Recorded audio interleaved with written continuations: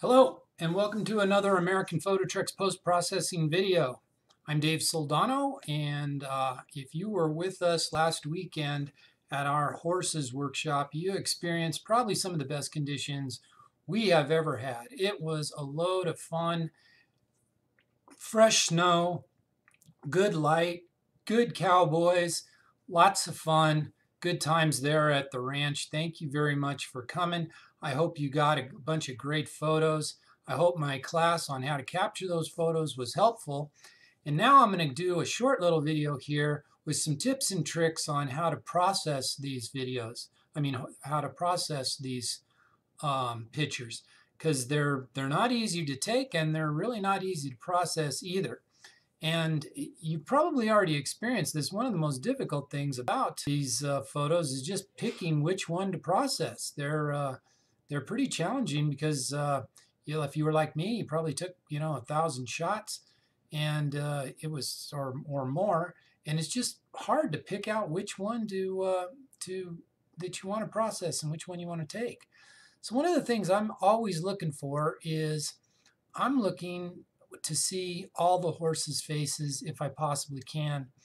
And here's a good one right here where hopefully I can see everybody. I got what looks like I can see all the horses' faces, and I can see the cowboy's face and everything here.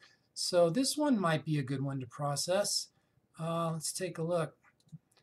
This one here would also be good, but I think I've already looked at that. So let's do this one here. Let's just take a look, just for demonstration purposes.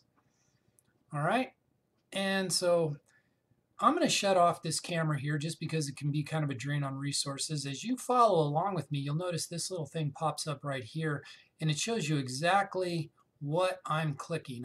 What I'm doing with my mouse, what I'm doing with the keyboard, so you can follow along with me, and hopefully that makes things easier. So you already know what I look like, so I'm just going to go ahead and shut this off, and then we'll get started post-processing this. And to start, I'm going to double-click the image.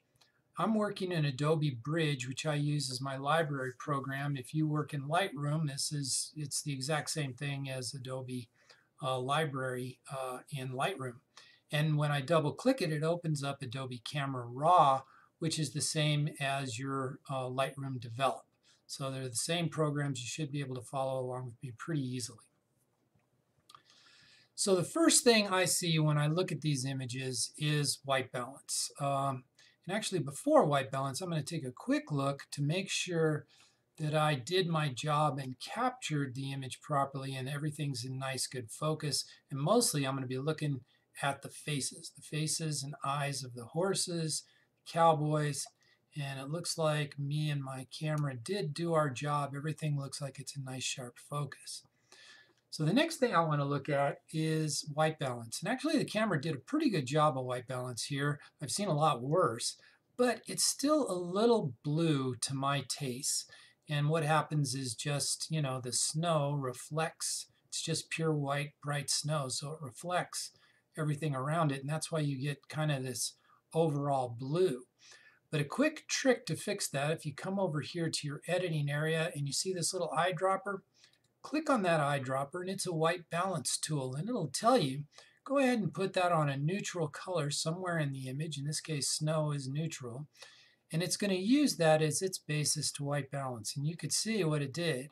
It took away that blue color cast, made the snow white, and it's really a real nice way to start with your white balance.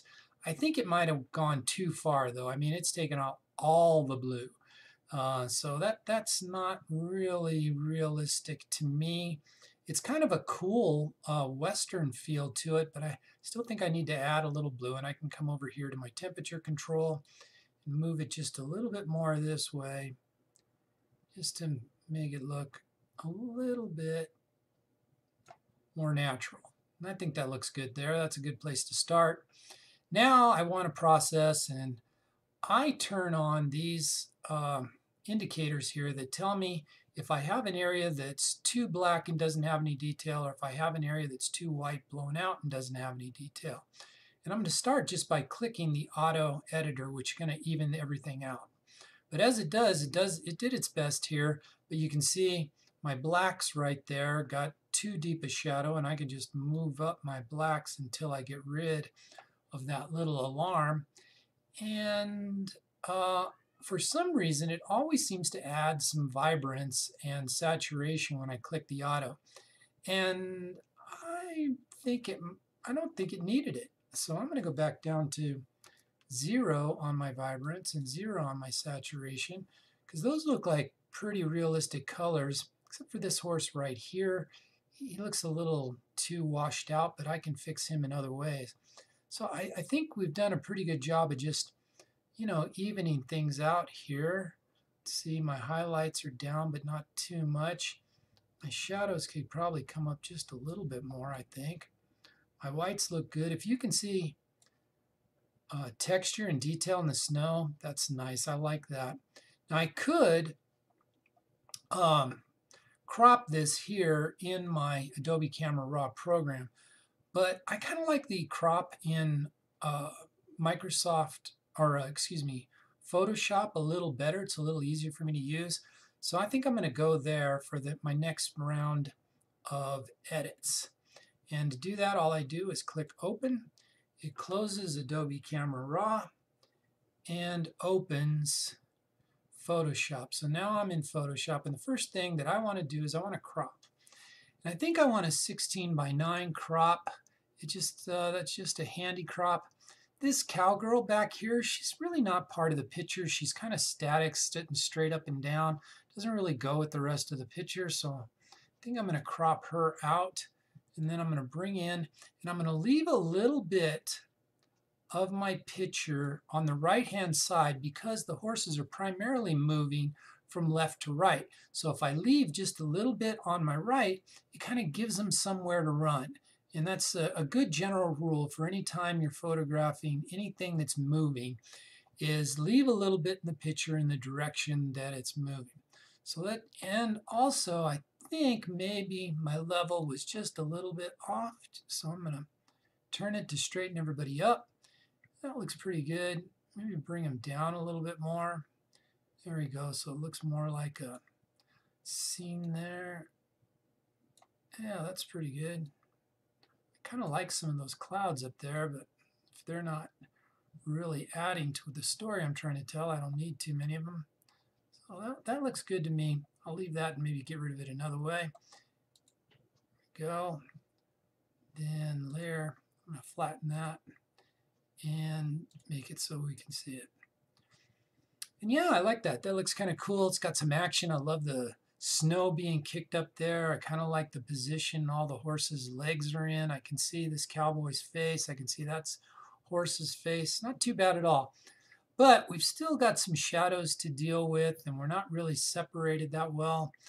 And to deal with that, I'm going to use a program a feature that's been added to Adobe Photoshop fairly recently, which is just select subject. And this doesn't always work well, but when you've got a scene like this, something tells me it's going to work really good, and it did.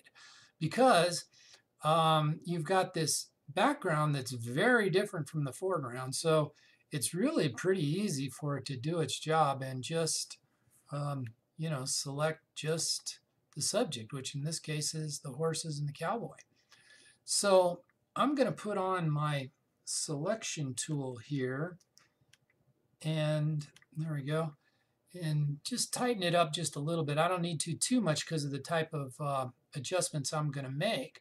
But then I'm going to go into my selection and right click and choose layer via copy. So what it's done now is made a layer of just the area that I've selected.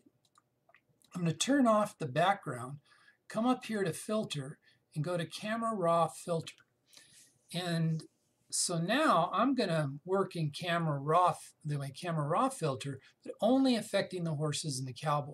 I'm not going to do too much here because you can see there's little parts of the background that are still there and that type of thing. But I do want to add some clarity, which is nice because see how that adds a little bit, add a little texture. That looks good. And now I can work just on the shadows of the horses and bring that up. That looks good.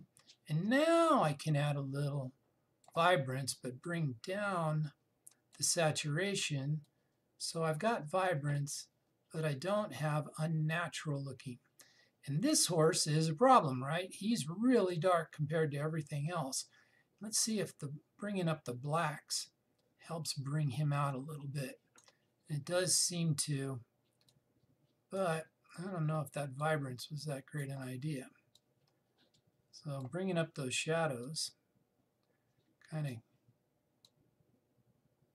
there we go. I want everybody to look natural. There we go.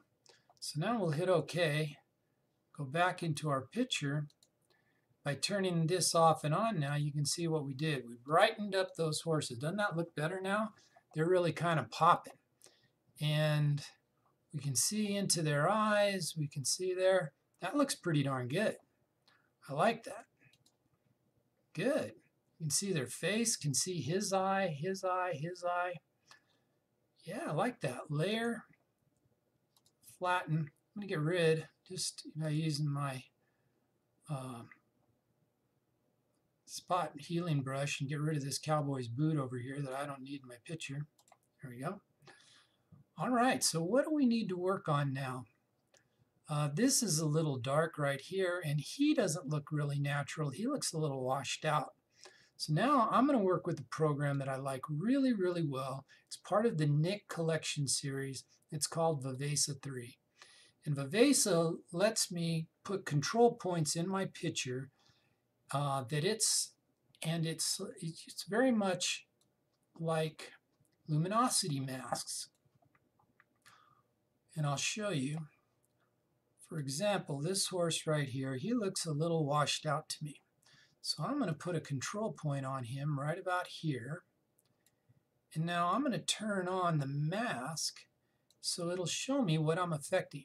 And that's good because it's just the white is what it's going to be affecting. And we can see it's going to be affecting the whitest part, which is exactly what I want to do. So now I'm just going to bring down the brightness of this horse just a little bit.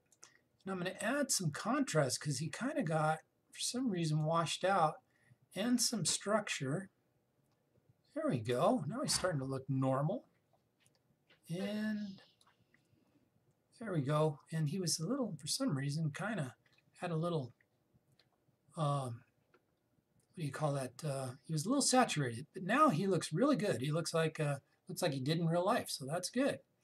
Now this really dark area right here, we want to address that as well. So we'll put a control point here.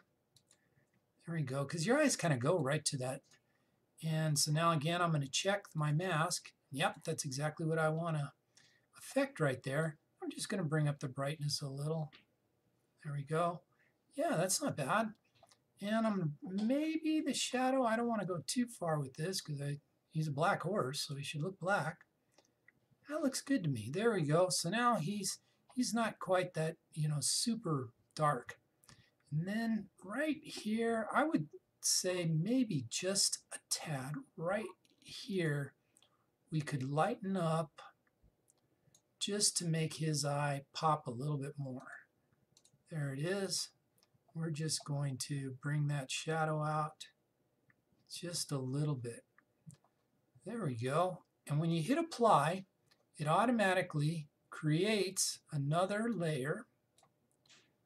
And you can see what it did. See? Watch this horse right here. As I turn that off, he was all washed out. Now he's got some detail, looks normal. And he's not quite as blown out. We got nice eyes right here. This looks good. I like this a lot. So one more thing I think I want to do just to really make this picture pop. And I'm going to get a duplicate layer here just to emphasize this. There we go.